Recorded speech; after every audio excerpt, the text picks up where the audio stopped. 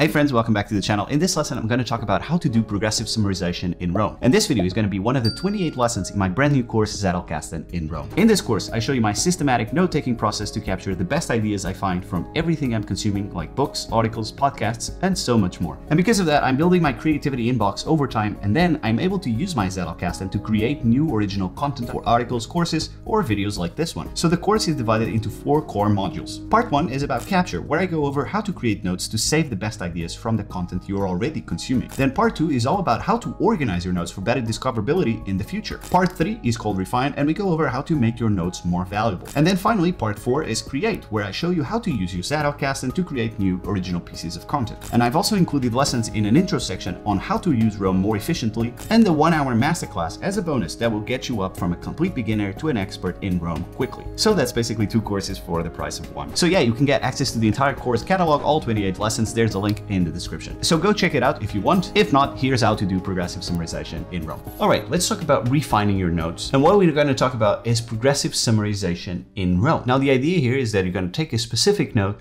and make it a lot more valuable by deleting anything that is unnecessary in your Zettelkasten and by adding a little bit more context to a few blocks here and there. And to show you this, I'm actually going to do the page of Show Your Work, the book by Austin Kleon. So for example, the first thing that I see here on the top is the title of the book, which was, when I exported from Clip, automatically added. So I'm going to delete that. And also I have the contents. Now I like to highlight the table of contents because then it's going to help me when I'm refining my note, when I'm doing progressive summarization, to know what part relates to, but I don't want it in my main note. So what I can do is I just create a new page. Let's just say table, open this on the sidebar, and then copy all of this there so that I have it as a reference, but it's not on my main page. And now I can just do this to see all the chapters. Right, so I have the table with all the contents. So I know there are 10 chapters and there's an intro. Now, normally I'll also highlight the title of the chapter. Unfortunately, in Show Your Work, the chapter titles are actually images, so that's not possible to highlight on the Kindle. So I've got my Kindle next to me to make sure that I'm dividing this by the chapters that I want. So the first cleanup that I want to do is making sure that everything is divided by chapters. So I'm going to do that right now. And I can use my table here on the side. So I know that this is the intro. I can select it, and then I do Command 2 because this, and then I bold it actually, because I know that this is the first intro. So anything that falls into the intro, I want to push it, for example, this sentence, a little bit so that it falls under that block. So let me do that for everything. And a quick tip here to make it easier to separate the chapters is just look at the last words of your last highlight on that specific chapter, and you'll be able to tell. And then you can do Command F and find what you're looking for, and you know that's the end of that chapter. So I have the intro. Let's do the first chapter.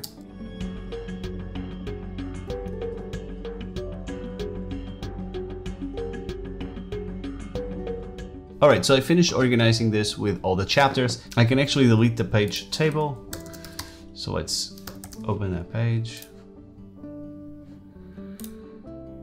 Delete the page, yeah. And go back to Show Your Work. Now I'm able to select this entire text here. So from the beginning until the end. Just click Collapse All. And you'll be able to see all of the chapters. And this is something that I highlighted at the very end.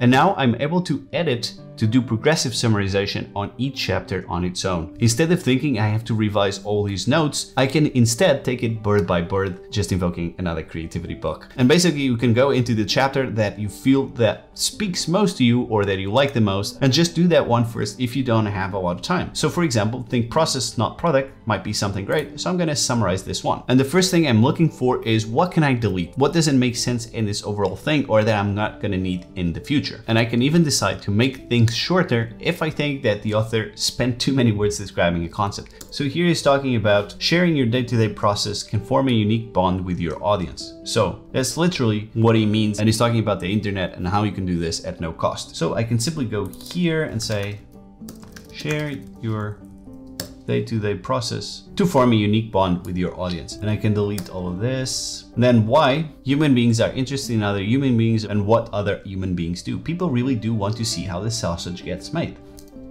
Can delete that. And this is all related to the same idea. So share your journey could be actually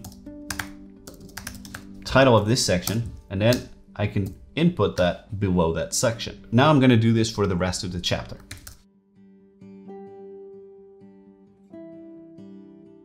All right, so I just spent a few minutes organizing the notes on this chapter in basically 2 buckets: the share your journey and the become a documentarian. Now, the part of progressive summarization would be to bold, to highlight, and to make sure that this gets compressed in as few words as possible without losing the context.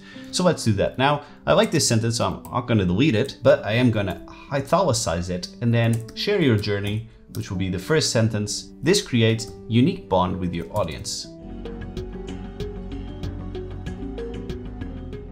All right, so I put italics on the quote, put bold here on share your journey because it creates a unique bond with your audience. So I want to do bond with your audience. Actually want to highlight as well. So what I can do is Command HB, and that highlights and bolds. See the work you're doing more clearly and feel like you're making your own progress. Let's highlight that. Now, one of the annoying things is if you're trying to highlight a specific part within a bold, it will show like this. So what you want to do is actually close the bold here and then start a new bold here that it's going to close there. And also that part bolded and highlighted. A little bit annoying, but if you want to do like a specific part like that, so for example, write your thoughts on a notebook, you can just do Command HB and then you'll highlight and bold that specific part. But if you want just a little bit of that part, then you want to take that part. For example, let's just do the word notebook, move this here, but you also got to close it there like that. In this part, I don't want anything, so I can just remove that. So this is the first part of progressive summarization. You take a part, in this case, a chapter, you go through it, you try to find buckets in common, and you go and create bullets and blocks within those buckets. Then at the end, once you've done this to your entire note, in this case, all 10 chapters, you might decide that this is a very useful note that you want, and you might want to do an executive summary at the top, which you can do like H2, like that, and you just write a little bit of what you want here. So for example, think process, not product. You can actually write the title of that. Think process, not product. Share your journey to create a unique bond with your audience. Actually become a documentarian and share your journey to create a unique bond with your audience. I think that summarizes the entire chapter of the idea that he's talking about there. And you can do this for all the chapters. Now, another layer that you might want to do is adding tags as you go along. So for example, creating a unique bond with your audience or share your journey is something that I might want to talk about in the creator's journey at some point. So I'm going to add a tag there on the creator's journey. And also on become a documentarian, I actually want to bold that. I'll probably do creator's journey there.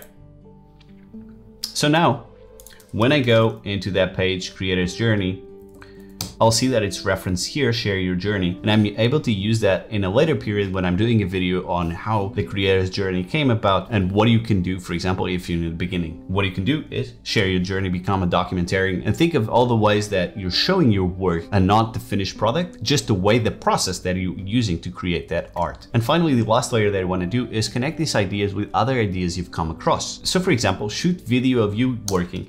I own this backpacks by Tom Bin, and they actually have all these videos where they are showing basically how they work. So let's see that now. They're talking about the materials.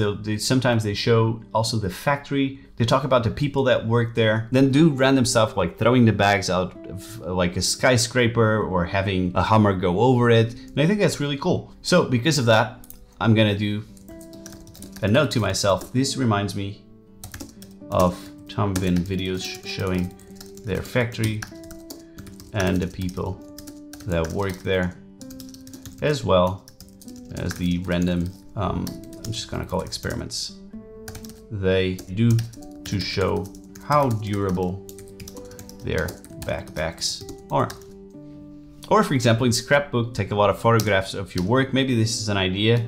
Maybe I could do this as I am recording a new YouTube video, the entire process.